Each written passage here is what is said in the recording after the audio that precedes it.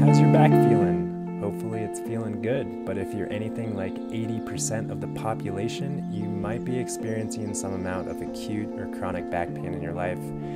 I'm Dr. Benjamin Alter, and this is the Alter Your Health podcast, your source of information and inspiration to promote the holistic transformation of your health and the health of our planet.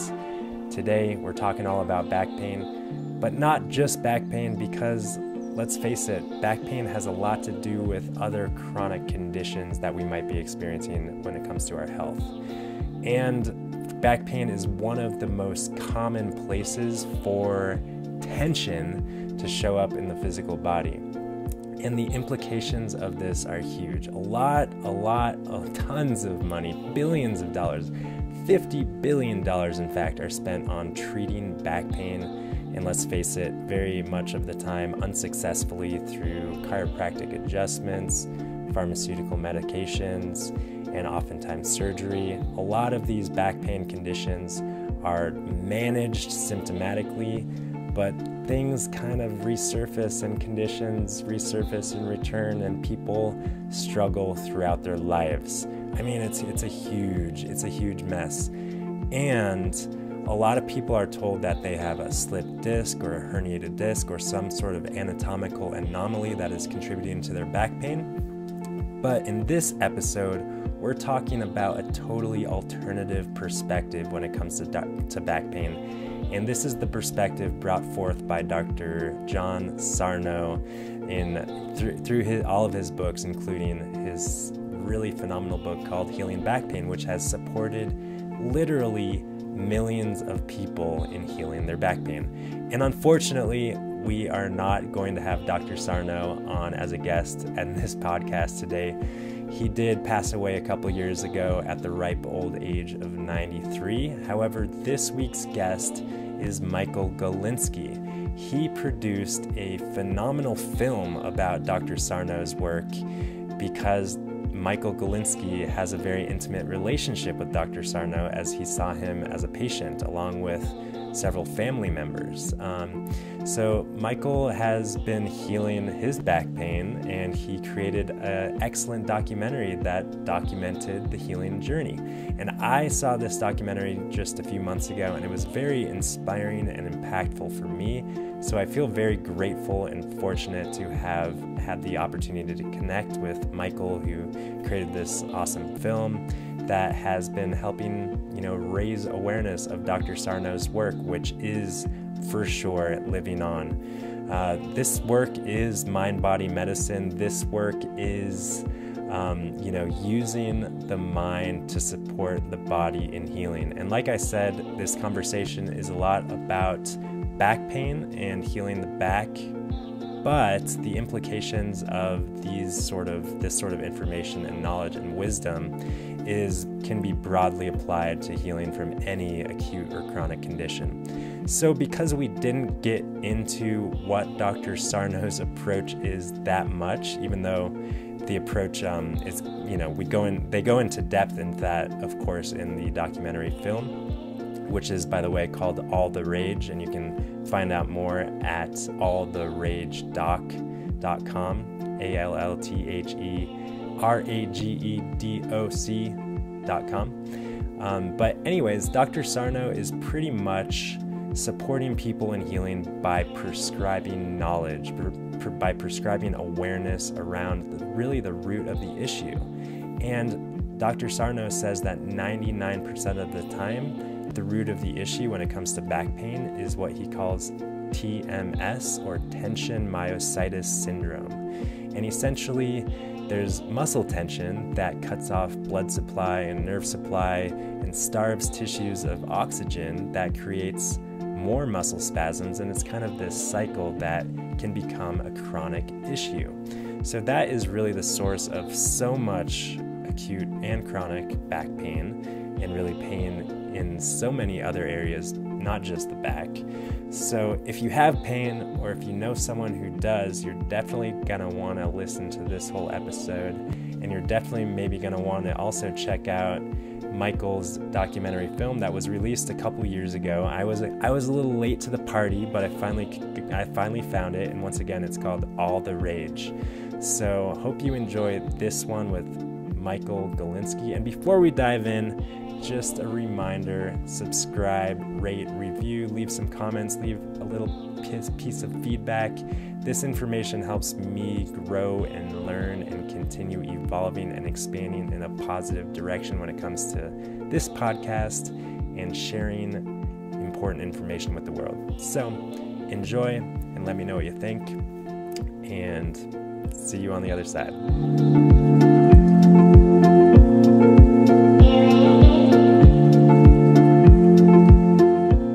All right, Michael, welcome to the Alter Your Health podcast. Thank you. It's really good to be here. Yeah, glad that we've made the time to connect and, go into more depth on this beautiful film that you've made. I know you're a filmmaker, right, and you're not a typical guest on the podcast. I guess filmmakers aren't typical guests, but you've got not a typical filmmaker. Well, that's probably why you're here. So yeah, you've made this film that has touched a lot of people about Dr. John Sarno. Kind of outlining his work over his life. And it was just really impactful to me personally. And I know Dr. Sarno impacted you personally deeply in your life. And that's what you documented in the film. And would you like to just start by, sharing a little bit about your history, specifically maybe with back pain and how you came to find Dr. Sarno? Well, the story starts way before I had any back pain or any problems at all. Well, it starts really with my father, who was a psychologist, who, when I was in second grade, he almost died of an ulcer. And so he was in the hospital. And I, as I say in the film, I remember having to point the ambulance to the right house, which, saying it out loud is like, oh, that probably was pretty traumatic in itself, and kind of, how difficult that must have been for me at the time, which isn't really something we often think about, but is connected to this story.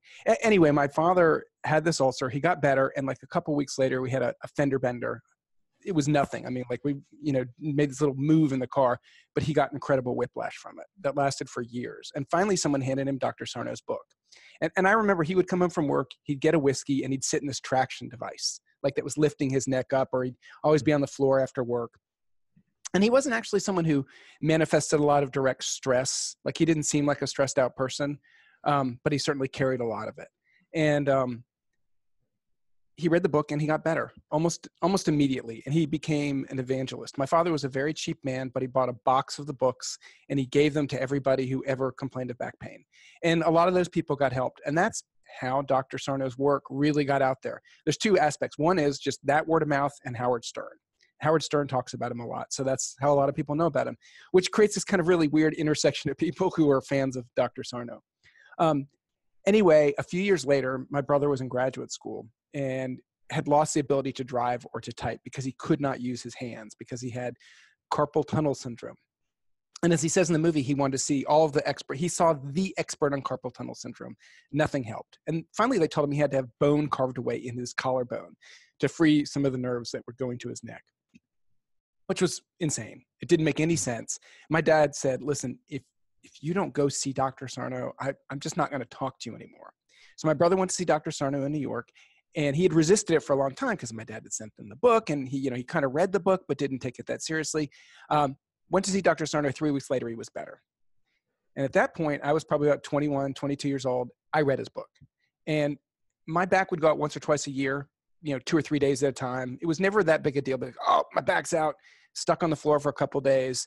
And then I was fine. And I didn't feel like I was someone who had a bad back. But I read the book, and I saw myself on every page like so many other people.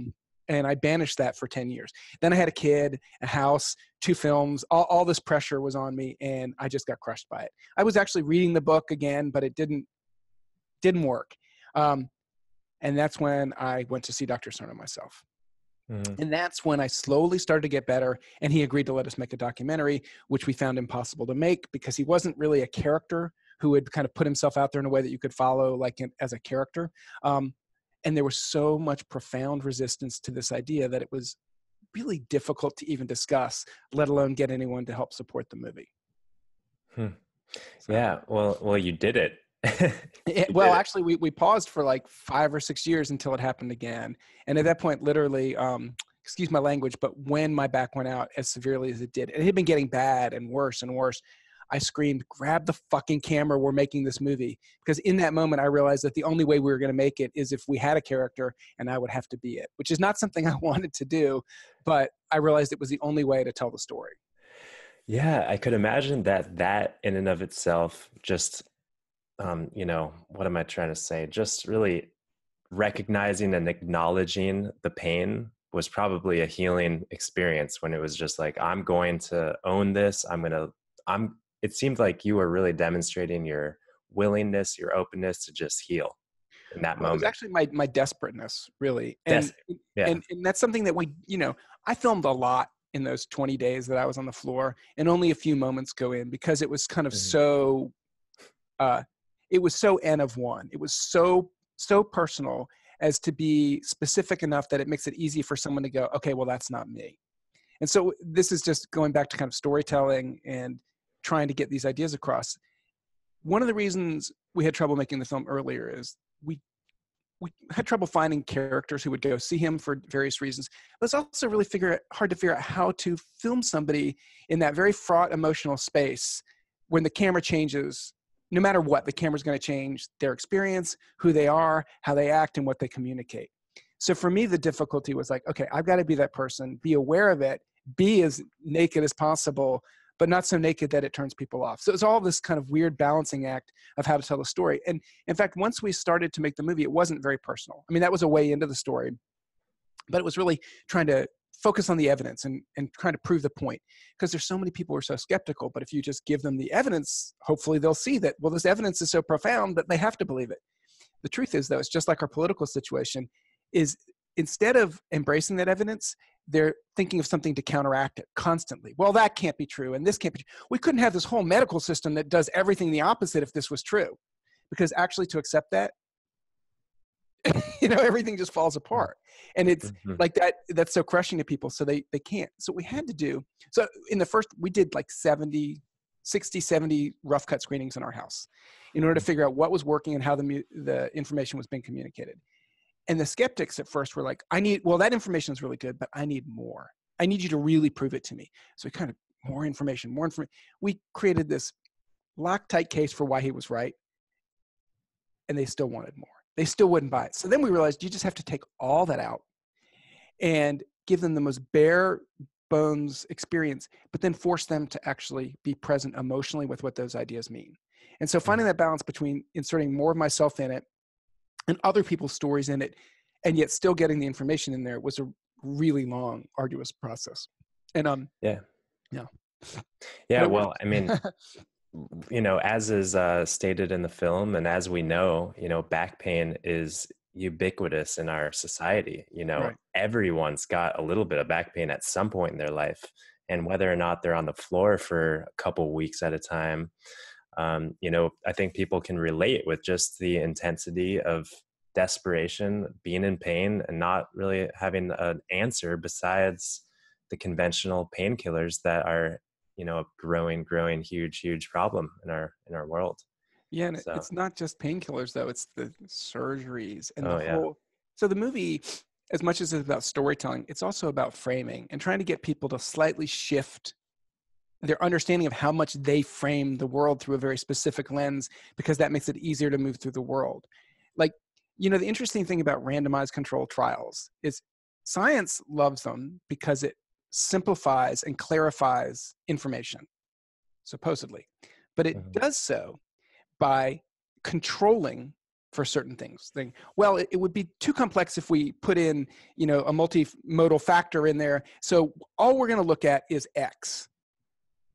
But and then it's like That's everything not else is real. woo. It's not real. Yeah. It's not how we experience Yeah. the world. So emotions, because they're so complex and so based on our whole world of experience, our even our DNA experience, everything, it's so complex, right? That what they do is they say, well, we're just going to control for that. In other words, pretend that the emotions don't exist.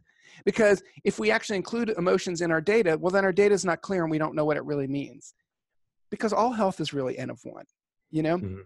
Mhm. Um, but to accept that doesn't mean that drugs aren't useful. I mean, obviously, like I almost died of a MRSA infection. I was on an IV drip of vancomycin for 10 days. And on the third day, I was like, we're supposed to go to Santa Fe on Friday. Do you think I'll be able to go? Mr. Galinsky, I think you don't really understand it, but we're dealing with a potential mortality situation here, and I did need those drugs. But what was interesting about it when I look back was that I got that MRSA infection shortly after we had a miscarriage, right? So we all come into contact with MRSA a lot on the subway poles. It's when your immune system is really compromised is when it can get in there and do what it does. And so why was my immune system compromised? Because I was experiencing grief, and I actually made conscious effort to experience that grief, but I didn't really do it that well. And I'm like, looking back, I'm 100% sure. I mean, I thought, I maybe got the MRSA when we went to the hospital to have the DNC at 3.5 months, right? Because, MRSA's in hospitals, but that wasn't it. It was, I was like great. Like you said, it's everywhere. All of these things are everywhere. And, and it's not just back pain. Yeah, I guess you could think of back pain as being everywhere. And when we are susceptible to it, we feel it. It's kind of like, maybe you could think of it in the same way. Right, because back pain is acceptable. Like because everybody has it. It's not something you like. So if you say, I can't come into work today, right? I can't come into work today because I'm in grief about, my mother's situation. But you can say, I can't come in because my back went out and I can't move. So it becomes socially acceptable, but also fiscally acceptable and systems acceptable. But the truth is, when you actually start to talk about that complexity, the reason that Dr. Sarno came to understand the connection between back pain and repression of emotions and took that mind-body approach that he did was because when he couldn't heal people with everything he'd been taught as standard care, he went and he looked at the data, and he didn't find any data to support bed rest or hot and cold or electrical stimulation. None of the stuff that was being done, there wasn't any data. It was just what they did. But he also looked at his patients' charts, and he saw that 88% of them had a history of 2 or more other psychosomatic issues: eczema, colitis, migraines. So it's not just back pain, but that helped him to see that this is a way to treat the back pain. But the truth is that same treatment can be applied to almost all illness to some degree. I would say 100% of illness will benefit from trying to figure out what's going on in our lives and owning it to some degree. And that is not easy to do. Right. It's not easy to do as a doctor, as a practitioner, or as a patient at healing. Right. I mean, it's hard to take that approach, and, you don't know me that well. This is our first meeting, but that's kind of one of the many approaches that I take with people, is figuring out what really is going on, because there's not always, but there's usually some degree of physical issue that's, that's what's called integrative medicine. It's integrating the physical and the emotional. It's not, it's all in your head or, think it away. It's these two factors are complex. They're so complex. And it's not just the muscles. It's not just the heart. It's the whole system, which is affected by these things, and if we know that, then we can address it. If we pretend it's not true, you can't address it. Totally.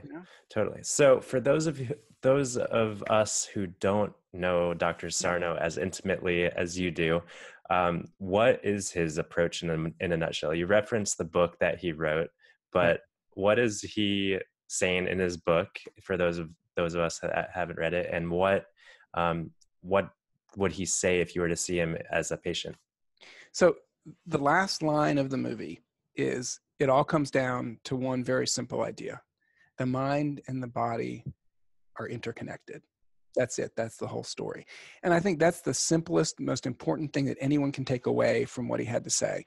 Mm-hmm. And he discovered that partly because when he was also looking at this stuff, he was looking at this stuff in the 60s. So he was going back, looking at other research, and he found that there was tons of research being done in the 30s about stress and how it affected the endocrine system, the lymphatic system, just every different system in the body. So he recognized that it has everything to do with fear, but what is that fear about? So he started to look at it from a Freudian perspective and think, okay, it's this fear that these repressed emotions will arise. That for him was the main driver of it. And so he started to take that approach and talk to his patients about what was going on in their lives and what might be bothering them that they weren't fully recognizing.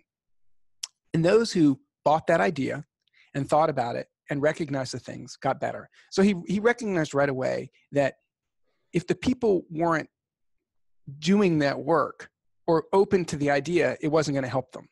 So the whole idea is to really learn to just think, okay, what is going on that I'm not dealing with? And it's not easy because, it's often really deep. It's learned behaviors.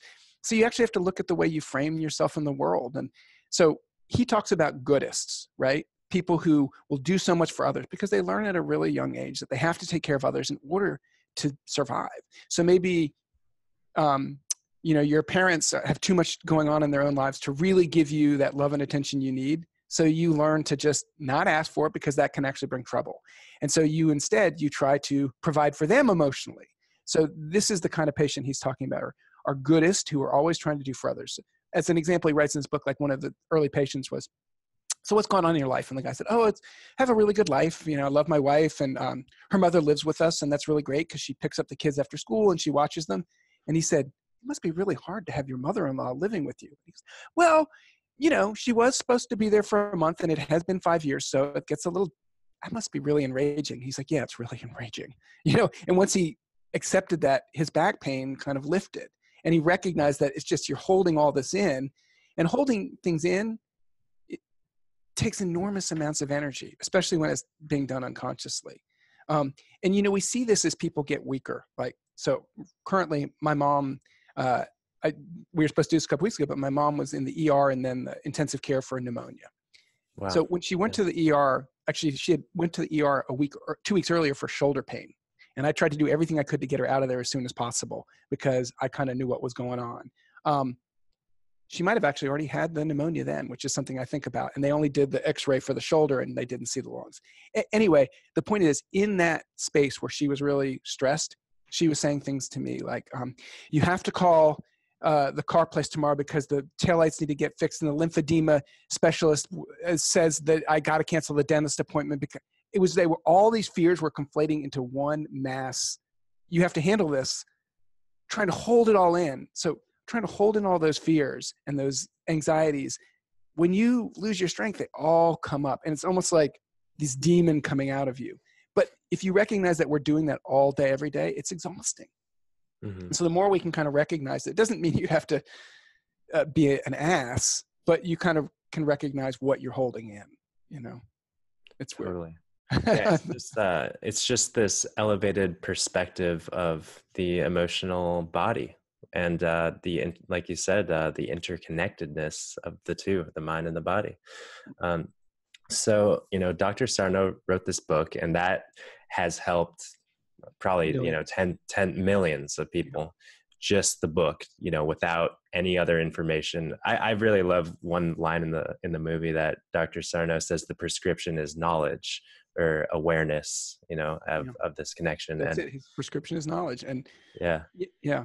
And one of the interesting things, go ahead. Yeah. Well, my question was, the book does help so many, but it also doesn't help a lot, Well, there's some people who need more. So so it goes back to exactly what he was saying. Those who can buy the prescription, who are willing to kind of do that little bit of work, get better much more rapidly. And those who are like, this is BS, don't get it. And there's so many stories about people who get the book and say, this is nonsense, throw it across the room, never look at it.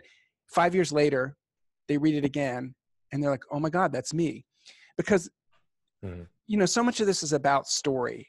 It really is. And his books, so he has Healing Back Pain, which is a really good book, and a couple other ones that are like it, about kind of the ideas, and then they're telling stories. And then he's got one more for doctors called The Divided Mind, which has all the information. So people always ask me, which book should I read? Well, if you need it to be proven to you, then you need to read The Divided Mind, because it's got reams of data and other professionals explaining why this is true. But if you're someone who is more emotionally based, it's less skeptical in general and more open to ideas, let's say Healing Back Pain, because the stories help people connect to their own story. And so what we try to do is find a space in between those two books as we made the movie, where we tried to get some of the information in there, but not in an evangelical way, just in a factual way, and making these connections. And, for me, as a filmmaker, I'm also, a musician and an artist, and, I never really had a real job, and I've always resisted all kinds of systems, every kind of system. And I think systems are so problematic because systems, once they start to get in place, start to become self-sustaining. So for instance, if you think about like how knowledge moves through the world, right? Dr. Sarno recognized that the knowledge base that had built up had really big flaws, and he tried to present it to his colleagues. And that was a challenge to the system. So he was totally isolated, right? And we made this film in a way that normally people don't make movies. It's kind of personal. It's kind of scientific. It's kind of, all these different things. So no one knows what to make of it in the film world. So it doesn't really fit there. The point being that you keep making me think of something that's so interesting, even in this world of all these people doing it. There's so much siloing that goes on. Like there's a guy who wrote a book that's really powerful called How Healing Works at George Washington Center for Integrative Medicine. His name's Wayne Jonas. And I was so excited when I read it because what he came to the conclusion, this is a guy who's a scientist who does studies of studies of studies. And after 40 years of this work, he came to the conclusion that 80% of healing comes from within. Fully 80%. Only 20% comes from the healing agent, be it the surgery, the drug, the doctor's intervention, the talking, any of those things are only 20%. And we need that 20%. That 20% is a huge amount, but 80% comes from within. But if we're thinking of the doctor as being 100% and we're not accessing that ability that we have to heal, it's going to be a problem. Now, I tried to get in contact with him, and his assistant totally blew me off because I think these things are so connected. And I tried to connect him to the PPDA, which is the Pathophysiological Disorder Association, which is siloed from this association. And I got in touch with Gabor Mate and got him in the film. He's an incredible doctor who came to a very similar understanding as Dr. Sarno, but about autoimmune disease, and wrote a book called When the Body Says No. So in other words, if you're a Goodist who can't say no to people who ask something of you, then your body's going to say no for you in the form of autoimmune disease. It's going to say no. I can't do this anymore, which is so much of the time what the back pain is. It's like, no, I can't do this anymore. I can't do one more thing for one more fool who's driving me crazy, but I just said yes to it. And then your back goes out. So there's all these weird connections, but they're all siloed. Like if all these different people could go, oh, this is the same as this is the same as, then all of a sudden the whole thing connects and we all understand it. But because we all get in these systems, it's so dangerous for us to go across that aisle and talk even to this doctor over here because, well, he's a gastroenterologist and I'm a physiatrist. So we should, well, it's different things. And they get so siloed. It's crazy. Sorry, that's my rant. Oh man, I'm with you. I mean, when I was in naturopathic medical school, everyone would ask, so what are you going to specialize in? And I was just like, specialize? Like, how about people? How about, I would end up saying like, I'm specializing in non-specialization, just like holistic, like truly holistic medicine, people. It's so true. So what would you say, back to this question of, the book helping so many people and just how it's important to be open and crack into oneself and that healing potential. But a lot of people are resistant, and it seems like in the film, you were resistant still, so it's hard. So what helps those resisted people kind of crack open and just open up to the potential of the mind and the body being connected and really kind of diving into that? Gosh, I wish I knew a better answer. But the one thing I have learned about all of this is, someone tweeted something to me about, keep on evangelizing. And I'm like, whoa, no evangelizing whatsoever. Because as soon as you try to prove something to someone who doesn't already believe it, you're actually creating resistance. It's like when you push on water, it absorbs it and pushes back, right? And it's the same thing. So anytime you're trying to get someone to believe something they don't already believe, you're not helping them and you're not helping you. So I've really learned to offer as a gift, here's this idea, and just let it go and have no energy attached to it. Because I've also through this whole process learned a lot about the import of energy. And, so as someone who does have this issue, I think one of the things if you are really overly concerned with taking care of other people, you also get really in touch with nonverbal cues and non-linguistic tells. So you learn how to respond to avoid problems from those situations. And so literally now, like, I'll be talking to people and I get the energy that they're giving. They may think they're not communicating anything because they didn't use any words, but we all know what you're saying, even if you don't say anything. And so sometimes, so I know you don't think this is true, but you've made it really clear to me X. And they're like, it's not true. I'm like, okay. But that's what I'm feeling, and that's how I'm responding to it. So I'm trying not to react to that thing that's coming through, and I'm trying to respond by telling you. And oftentimes that can be very difficult because the reason they're not using words is because they don't want to admit they're doing that. And so I'm kind of off the subject, but my point is, how do you get someone to buy this idea? You can't. So when the student is ready, the teacher will appear. So all you can do is just always be there ready to teach when they're ready to learn, but you can't tell them. And Dr. Sarno learned this very early on, and he quickly learned that he actually pre-interviewed people before they would come in. He'd say, are you open to the idea that your back pain might have something to do with your emotions and the repression thereof? And if they said, absolutely not, that's ridiculous, he'd say, I really think you should see somebody else because I can't help you. And it's like going to the auto mechanic and saying, what's wrong with my car? And they say, well, you need a new alternator belt and you need to change your oil. And you say, well, I'm not going to do that. Okay, so why did you come to me? You know what I mean? Yeah. So he says, you need to look inward, and they say, I'm not going to do that. He's not going to take your money, Mm-hmm. And that, I guess, so the point is, I do think the one thing we can do is just be super present with people, because the more present you are without trying to communicate, then, like, if someone's really angry with you and they yell at you and you respond by yelling back, then it escalates. And if you respond to negative energy with negative energy, you get a thermonuclear reaction. If someone's yelling at you and you're just present and not reactive at all, it just goes through you until finally it just pours out and then they're done. And then you can actually have a conversation. It's really hard, but the more you do it, the more you realize, oh, their anger isn't about me, it's about them. And so for me to respond to that anger isn't about them, it's about me. So I just don't have to respond. I don't have to react to it. I can respond by just being there. And then it's wild when you start to do that. You see that things just die down.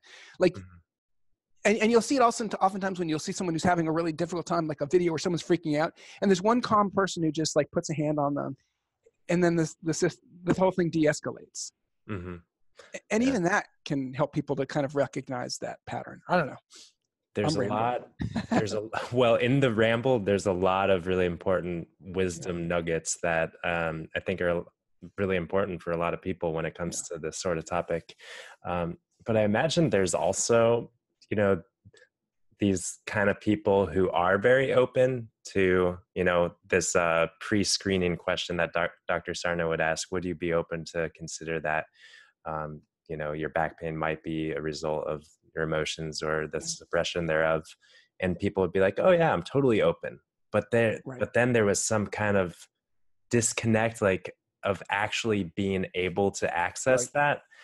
And I know Dr. Sarno would sometimes prescribe psychotherapy sessions. Right. Yes. More and more over time. Yeah. I think there was a lot more stigma attached to it early on. So he was just like a last resort. He said only 5% of the people need it, because he was having a lot of great results.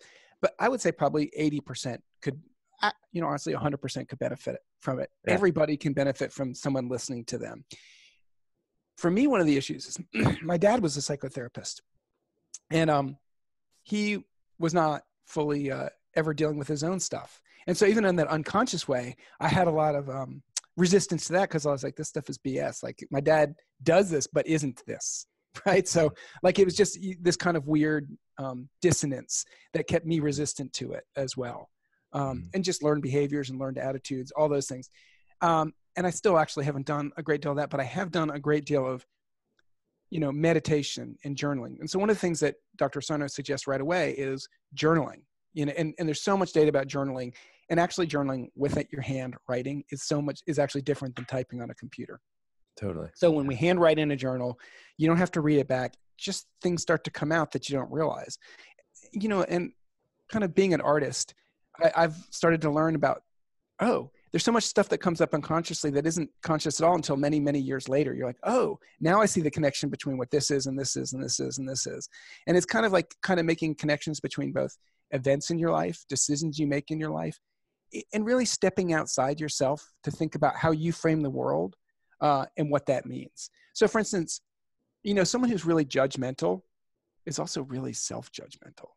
So if you're really judgmental about things, and you can start to recognize, oh, wow, I'm probably judging myself to an even higher degree. And I'm just not being present with what I feel because there's so much shame attached to it. You know, Mm-hmm. so just the more you can do to really just be real about who you are and not be like, well, who I am is who I am and I'm not changing. Actually, so if you're not changing, then you're dying. You know, it's like you're not growing, right? And so if we can recognize the idea that who we were is not who we are, and who we were was never who we are, it's just a whole set of learned behaviors and attitudes. And who we are is really something much deeper, and something we learned early on in life that wasn't okay.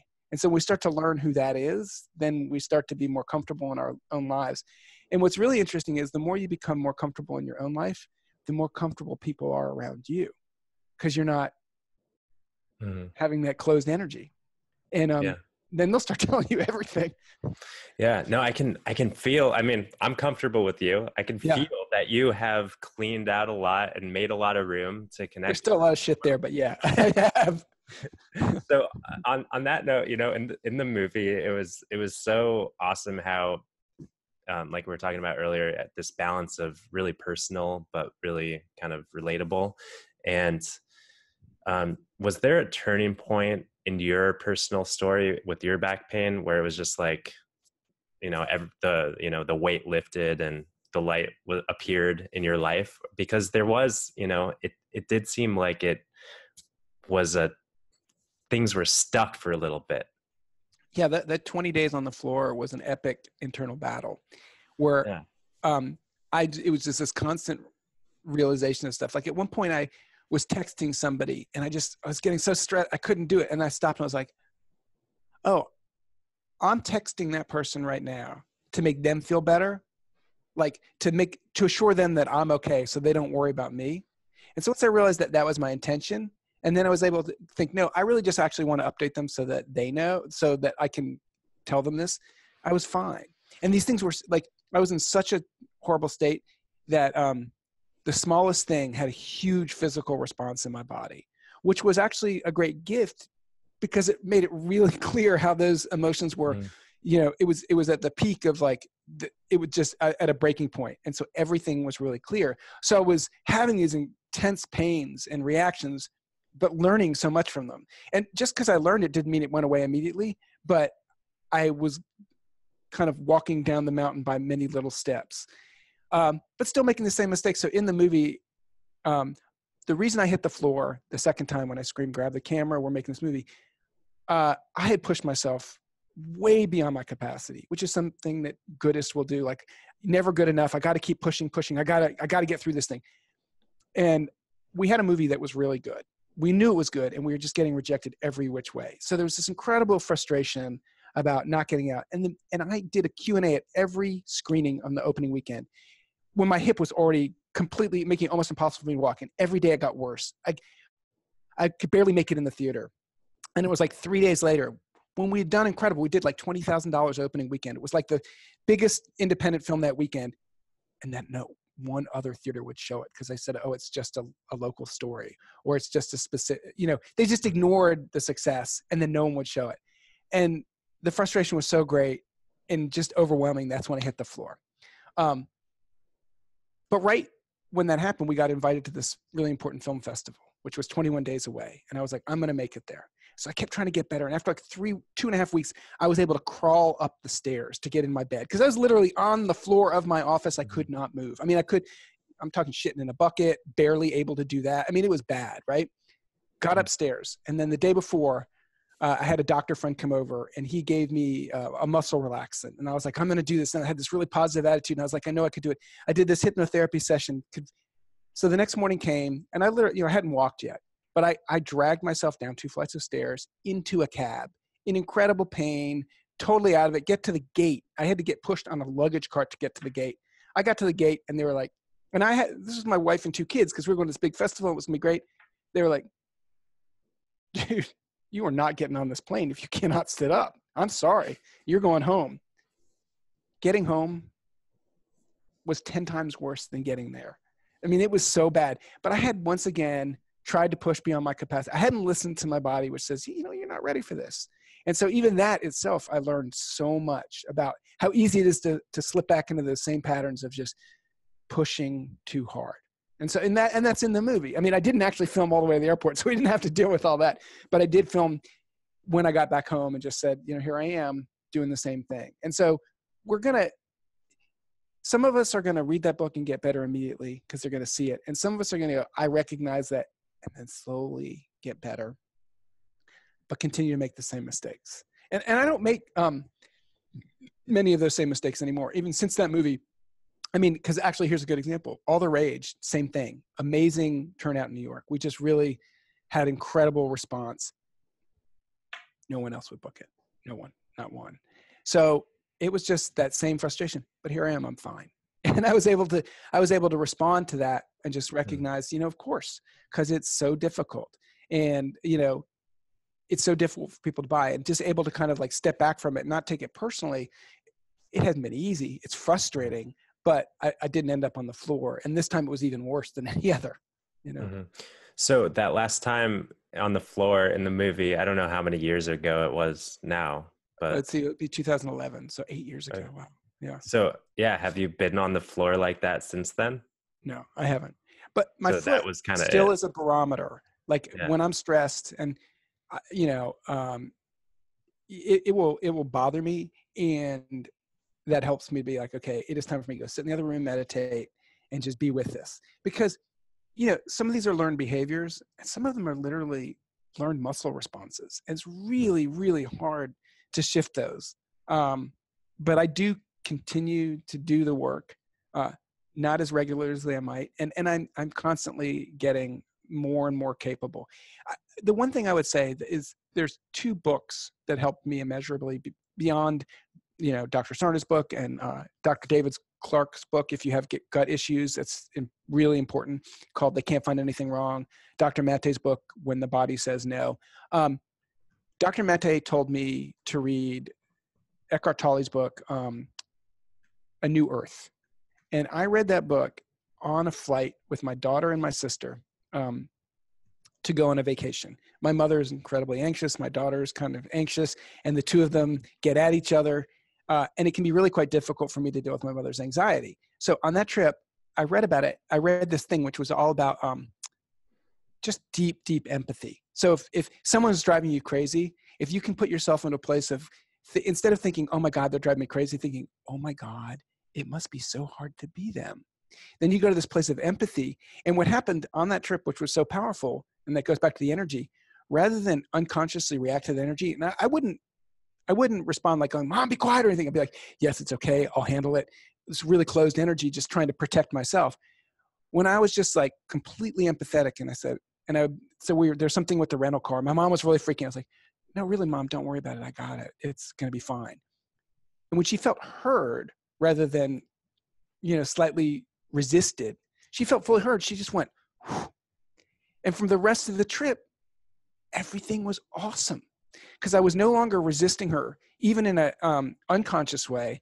And it wasn't like I was kowtowing or pandering to her. I was just listening to her, because most of the time she didn't need me to do anything.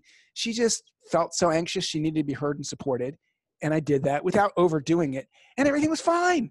It was such an incredible mind-bending experience to see that just that energy shifted. And it was not major, because it wasn't like I was acting out at her. I just was closed off to protect myself.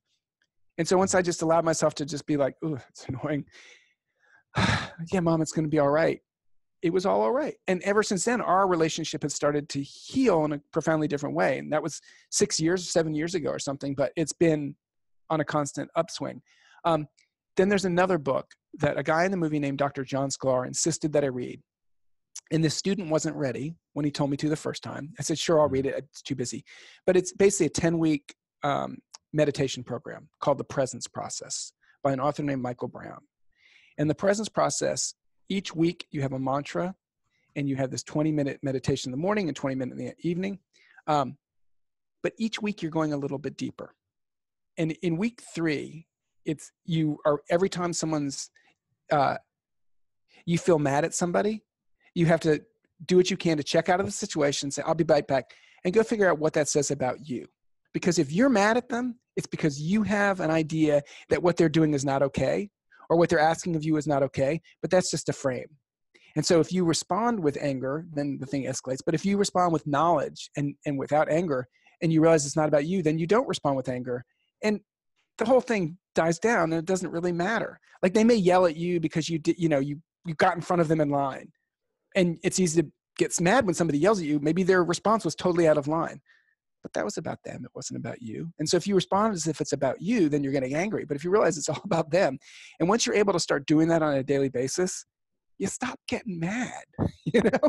You're not protecting yourself. And when you stop getting mad, you're not wasting all that energy. And all that energy is just distraction from shame. Because really, if someone's mad at you, you feel shamed. And so you're just trying to protect yourself from that shame. But it's really, that shame's about you. And so when you stop, it's just like everything just gets easier. And that's an incredibly healing thing as well. Yeah, such important, deep stuff. This conversation is like all over the place, but in such a great way, Oh, good, because I feel like that's way too all over the place. No, it's, all of what you're saying is just so relevant, so meaningful. And, there were a couple things you mentioned. One earlier on, talking about the barometer that your foot is, it sounds like. And I think that, our bodies are barometers, and our symptoms and what we feel, they're messages. And I think that we are programmed, or not, we become programmed to ignore this. We just like, we're like, oh, I just push through. It's just a little pain, just push through. Or you have a fear response and you go, oh, there's pain. And so you get distracted in that way. It's like, I got to go to the doctor about this because there might be something wrong physically. But it's almost, well, sometimes there is something wrong physically. And it's interesting. Again, I knew my mother was under incredible stress, and through like the fall, and part of it had to do with the fact she was turning 84 on December 12th. December 30th would have been her 60th anniversary. And today is the 13th anniversary of my father's death. So I just realized that as I said it, which is kind of profound. But all of those things were really stressing her, as well as some other stresses. And so for me, I was thinking, okay, she's really stressed, and her memory was really starting to go, and she was having trouble breathing. So there was a physical response that wasn't just pain. It was actually her immune system was compromised, and she got sick. She got pneumonia, and it was really bad. It was really bad. I mean, like, I was letting go for her. I told her, you go if you want. And interestingly enough, that whole process where I slept 5 nights in the ICU with her, and I just kept a hand on her, just literally kept a hand on her. And she got kind of delusional, and she kept confusing me with my father, which was her husband, which was a little weird and a little creepy, and I resisted it, but finally I just went with it. And I think it finally allowed her to process some of that loss of my father. And one of the things, what I really recognized in that space was when he died, she had kind of a breakdown and was like, nobody will ever love me again. Nobody will. And I'm like, I'm sitting here, you're saying that to me. It's not very comfortable. But she really did feel unlovable, and he had been the love of her life for 40 plus years. And I think she still never felt that way. And so by being able to be there and be consciously open and just present and loving, I think she did process it. And she's been in the rehab. I'm going to go now and get her. After she got out of the ICU, she went to hospital for one day. They had thought she was going to have to be on high oxygen for like a week. She was out of the hospital like 4 days before they even considered she'd be in a hospital room, right?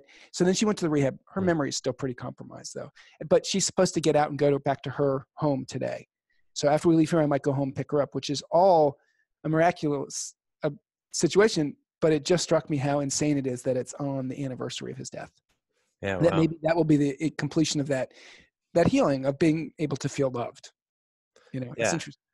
it's a good reminder. Yeah, it's a good reminder that there's just, I think we all have expectations of how healing should look and what the time frame of healing should be. Right. But, you said something also earlier about just letting go and allowing for, because when we expect and hope for things, we clench and we get constricted. And, I remember someone telling me, you can't receive when you're holding on. If you can imagine your hands like this holding on, you can't receive with Right. open hands when you're grasping. So I think that that's another really important, subtle, and profound message when it comes to letting healing happen. Yeah. And, Yeah. and being, and, also, I mean, I'll just say it again, but like so many of us don't really feel like we're worthy of love. And so Mhm. that's why we're always trying to do for others, because we don't feel all that lovable ourselves, or that we deserve to be loved. We should be the ones loving other people. And, all of this, every aspect of about it is just literally, the whole movie is about balance. It's about finding that space where there is something physical going on, but it's equally emotional. And so the problem that we have is that because we have a culture that is entirely, the physical ate the emotional, and it hasn't passed through the other side yet to this, we're in that kind of, Hegelian dialectic where it's still, I mean, it's being crushed by that. Although the cool thing is that tail is starting to come out the other side. And I think more and more people recognize that. And I do think this shift is happening at ever increasing rapidity. So hopefully, there was an article in the Times yesterday that someone shared with me, and it was like, there's a study and it says, actually, if your doctor looks at you and talks to you, then the placebo effect is much stronger. Like, how anyone would have to study that or understand it, or like that it would be a surprise, is surreal. Like, Yeah. yes, of course you're going to feel more loved and you're going to heal better if somebody Yeah. gives you love and presence. Like Surprise, surprise. Yeah. yeah, but it's a, big front page story of the health section. Yeah. No. When it came to Dr. Sarno's work, I mean, I know he was obviously specializing in back pain, but how much, at his presentations and lectures and stuff, how much did he talk about, more of what we're talking about here and now? I think entirely. I don't like, so this is an interesting thing about Dr. Sarno. He was 94 when he passed away, and he actually passed away the day before the movie opened in New York. And we found Oh, out I the didn't day that it realize that. opened. Yeah. And that would have been his 94th birthday. Wow. So he died, the last day of his Auspicious. 93rd year, the day before the film opened. It was, Yeah. okay, I'm letting this go now. But that was crazy. And just even in terms of the resistance, there probably would not have even been a Times op-ed if the movie wasn't opening. I mean, obituary, because he had never been written about in the Times. And that's how they, it's just, and even still, like, you would think that the movie did really well and he died the opening weekend.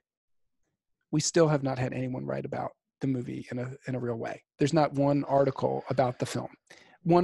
There's one slightly dismissive article on Vox.com, but that only happened because the writer wrote an article about back pain and didn't write anything about Dr. Sarno. She actually wrote about this book called Crooked and the Back Pain Industry by Catherine Raymond, who Catherine Raymond has chapter 6 is all about Sarno, but this author chose not to, the author of the article, the journalist, chose not to actually mention Sarno. So I wrote her a note, as did like 4,000 other people. So she finally agreed to do, she thought it was all woo and nonsense, and so wouldn't do it. So she wrote another article, and the headline was, "This doctor believes your pain is all in your head," and thousands of people agree. And so I begged her, could you please change that headline, because that's not true. He never said it was It's all a little clickbait. It's a little clickbaity. yeah, but it's also completely factually incorrect. Yeah. He never said it's all in your head. In fact, that's the misnomer that allows people to reject him. And language is important. She said, we stand by the title. So, but that's been our experience. I'm just saying there's just so much resistance from those in power to even just discuss this idea. Well, so it's not all in your head. So could you rectify, clarify? Well, that's what I was just saying. It's a head? balance. What's in the head? All right. So if you have a computer, right? The computer has hardware and software, right? So if we look at our bodies, our body is the hardware, right? That's the physical. Our brain is the software, right? It's the operating system that runs the body. Now, a computer without the software is a brick. It doesn't act as a computer, right? It needs that language to work. Our bodies are the same way. So whatever software we put in, and what they tell you about writing software is garbage in, garbage out, right? So if you're writing code that is terrible, then you're going to have terrible results for your body. But if you write clean, balanced code for your brain about being present, non-reactive, then the whole system will work better. So he was never saying it's all in your head, but he was saying that it can start in your head. Like, you do not have pain without awareness of pain. Pain, by definition, is a physical and emotional response to tissue damage or fear or suspicion of tissue damage. Threatened Yeah. damage. Or the threat of tissue damage, right? So even there, the threat of tissue damage causes pain. So pain is a message, right? And if we listen to the message, then we can avoid that thing. But if we listen to what's causing the pain, which usually is not something that's physical, like a torn, like herniated discs, like that whole thing is so insane. Like, no, everyone's like, no, the scientist, I'll go, oh, well, I see it here, so that's it. That's not true. If you actually do a study with 300 people and you put them in an MRI machine, you give those MRIs to a radiologist and say, tell me who has pain, they can't tell you. Because people who look like, their backs look like Hiroshima after the blast have no pain, and people who have perfect looking, no herniations, no nothing, can be in terrible pain. So what we know from science is that that is not a causal correlation. So what you see on the, what is true about science is if you do an x-ray of people with a broken arm and you see a break in a bone, all of those people will be in pain unless they have that disease that doesn't allow you to feel pain. Mm-hmm. We know that, but that's not true with soft tissue issues, right? So now what science tells us is actually seeing something and having 100% correlation means there's correlation. Seeing something and having it have actually no real correlation to what we're talking about, that's not science if you don't believe that. So Gina Kolata has written a series of articles since 2004 talking about these different, she writes science stuff for the Times. There was a big study in 2004 that first found this. She wrote about another one in 2006. In 2016, she wrote like the 5th article. It says, how has practice not changed? Rather than stopping doing steroid shots, rather than stopping doing these laminectomies and all these other things, like steroid shots have gone up 600% since I first started writing about this, and their cost has gone up 3,000%. It's like nonsense, right? It's not working. And so this is the problem. So if you're actually talking about it from a science perspective and you're not in your willful blindness stage, and all of the evidence tells us that we're doing it wrong, right? But that doesn't mean that there isn't something physically hurting, right? And sometimes, you will, like there's a point in the movie where someone has a Achilles tendon tear. 6 months later, she still has pain. So she says, so that might be TMS, right? He says, absolutely. Your body will heal in like 3 to 4 months. If you still have pain after that, that's actually a residual belief that there's something wrong when there's not. Yeah. It's the distinction between acute pain and chronic pain. And chronic pain is when we are perceiving pain, although we're not in any immediate threat or danger. We get in this cycle. It can also be true of acute pain as well. There's a good story about a guy who he's wearing, boots, and he steps on a nail and the board sticks in his foot. He's like screaming in pain. And so they put him in an ambulance and they take him to the hospital. They cut off the sides because they're worried it was a really big bolt or something. And they get him to the hospital, they take off his boot, and it hasn't gone through the sole. So he's got this incredible pain. And actually, it was just fear. It was just fear. And I think it's Lorimer Moseley, even, who's a really important pain scientist, just a TED talk about this. He has a story about himself, even, that when he was young, he got bitten by a very poisonous snake, and the pain was searing. And when he was an adult, he was walking somewhere, and he some brush hit his leg. And it triggered that memory of the snake bite, and he fell to the ground in terrible pain, but quickly realized that it was just a weed. But it triggered that thing. And I can't remember if it's him who tells it, but there was a guy who kept having these terrible bouts of leg pain where he had been hit by shrapnel in Vietnam and his wife was with him. And he would like fall to the ground in incredible pain, which just come out of nowhere. And his wife, like the 15th time it happened, she said, I just recognized that the last 2 times this happened, there was a helicopter going by. And the shrapnel was during Vietnam when he was running for a helicopter. Like he got hit by the shrapnel and he got pulled onto the helicopter. So every time he would hear a helicopter, it would trigger that pain that he had felt at that time. And once he knew that, it stopped. It's these things that are unconscious that are the deepest. And Dr. Clark has this incredible story about a woman with terrible pain, gut pain that he was seeing. And he went in to talk to her, and he said, so where's the pain? Because no one could help her. She'd been in the hospital for weeks with this, just, it's like incredible pain, all these opioids, just trying to help her find some relief, and like she couldn't. He walked in and said, so where's the pain? And she pointed to it, and I don't know if this will be video, but she made like her hand in the shape of a gun, and she pointed towards basically her appendix area, but it was on the other side, so it wasn't her appendix. So the lower gut area. And so he immediately recognized there's something there, because he had learned to pull out people's stories. He said, have you ever had anything traumatic happen? And she said, well, I've had some traumas in my life, but probably the worst is, I saw my brother get shot in a bar and killed. And that was 10 years ago. And I had a lot of therapy and I dealt with it and it's been fine. So I don't think that's it. He said, well, anything else? She said, well, a couple weeks ago, I went home and I visited my dad, and I saw the guy in a Quickie Mart who had killed my brother. I just saw him. No one had told me she was out of jail. And so that was a real shock, And he goes, okay, so where did your brother get shot? And as soon as he said it, she knew, because that's where the pain was. And She just turned white as a sheet, and she left an hour later. Wow. So these things that are unconscious, most deeply unconscious things, are the ones that, if we try and think how does this connect to our story, you can often figure it out. Yeah. And then on the other side of the story, there's people who, walk across hot coals and don't feel pain on their feet. And, so pain is definitely a weird thing, and we get anesthesia and then we get cut open and we don't feel anything. Isn't that kind of crazy? It is interesting. But what's interesting to me, though, what they give you when they give you anesthesia? And I learned this because I had nose surgery when I was a kid. And that was the most pain I've ever been in. Or when I was like 20. They also give you the amnesic to mess with your memory. Exactly. And I said, no, I don't want that, because they explained it before. And I said, I don't want that. Even then I was conscious of this idea that if bad things happen to you and you're not conscious of it, but it's still in your unconscious, it'll fuck you up. So I said, no, I don't want that. I said, trust me, you want it. Yeah, you do. Exactly.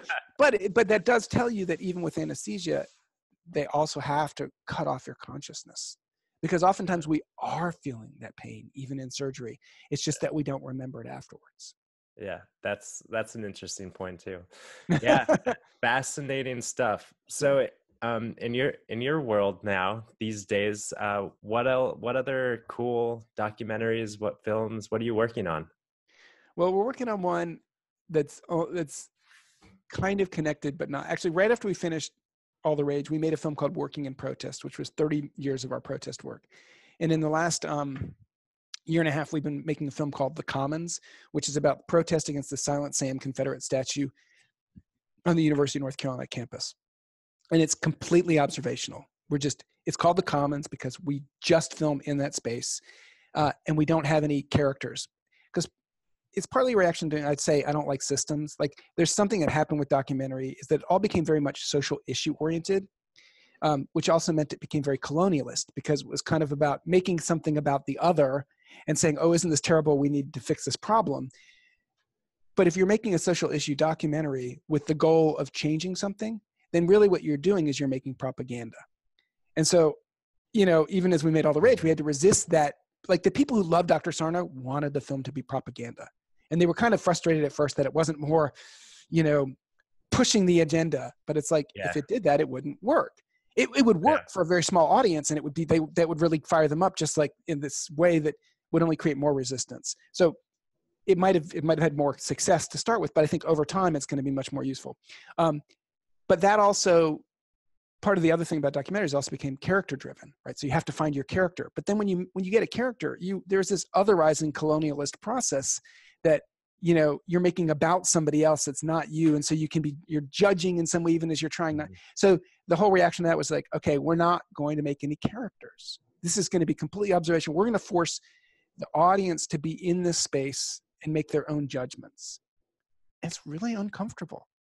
Because even the people that we are protesting, that we are largely, we believe in what they're doing, they don't always look so good. And so then people are like, oh, they really reject it. But it's like, well, this is what's going on in that space. And the only way to really document it is to just be as real as possible, even if it's uncomfortable. So in other words, the process of making All the Rage really informed the process of making this movie. But what's interesting is, I just realized the other day, talking about how all these different things connect over time. The day after I graduated high school, the Klan marched in my hometown of Chapel Hill, where I now live again. And I took pictures, and I found those pictures, and then we made a short film that actually sparked that movie, Working in Protest. But where the Klan marches, they're marching right towards that statue at the beginning of that thing. So the very first shoot I ever did is connected to the most recent project in this really deep, longitudinal way that's surreal. So anyway, yeah, I just think about all these things. Like when you start to look at these things in these complex ways, there's all kinds of wild connectivity that we oftentimes want to not recognize, because then it makes our world so complex, and we just want things to be simpler so we can understand them. But when we do that, we actually are just like building little walls around ourselves so that we can have a simpler life, but it's a much less full life.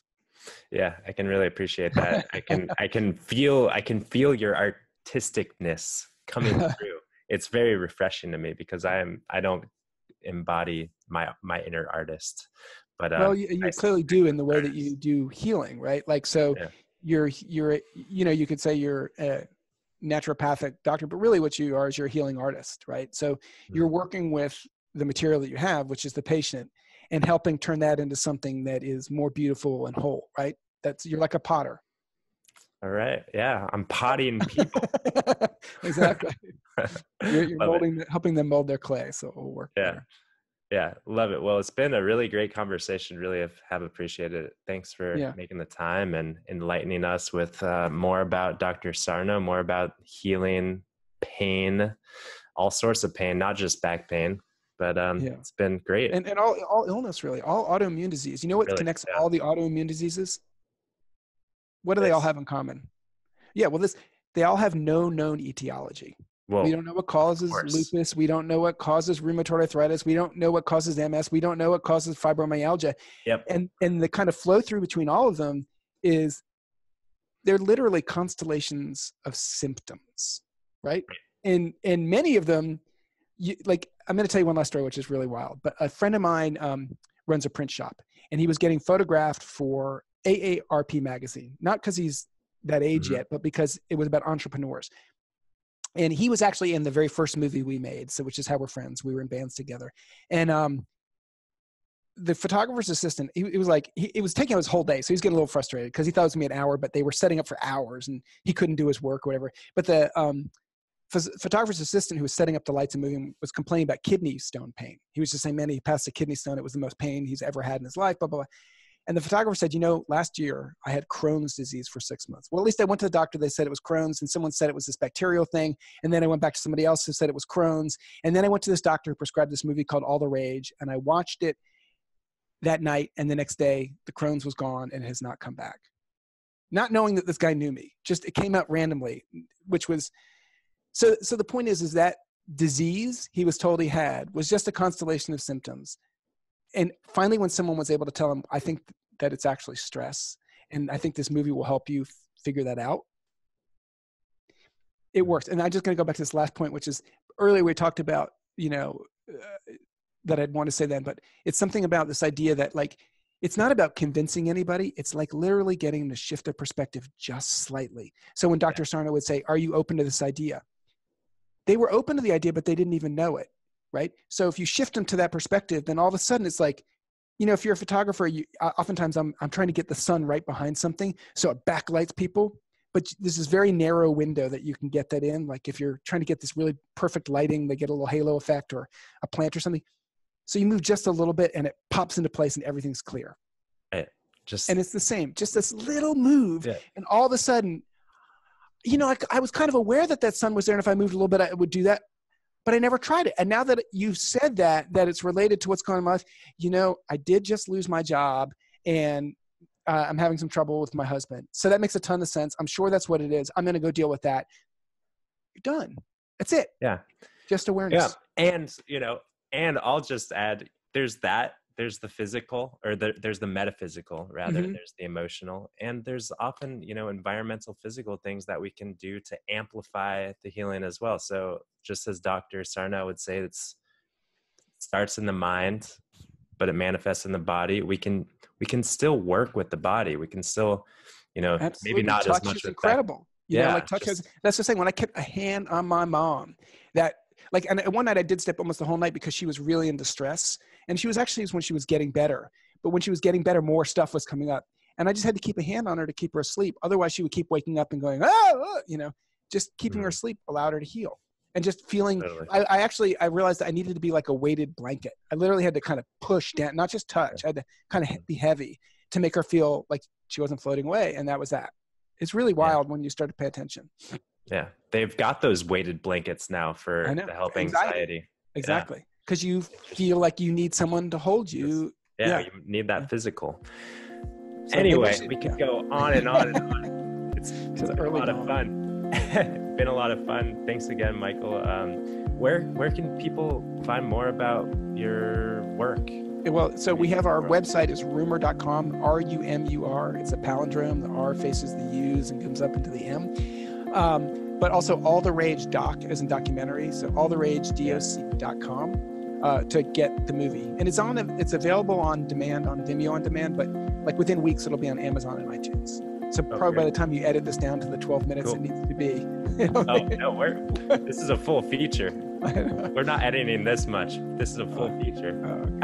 You're the editor. I'm not the editor. No, my wife is the editor. And, I can't, like I was going to say earlier, like Suki makes sense of all this, the complexity. She's the good judgmental person who helps make sense of it. Oh, cool. Well, good that you have that one on hand. All right. Well, peace, love. Yeah. Till next time. I'll talk to you soon. Yeah. We'll pick this up again in a couple months.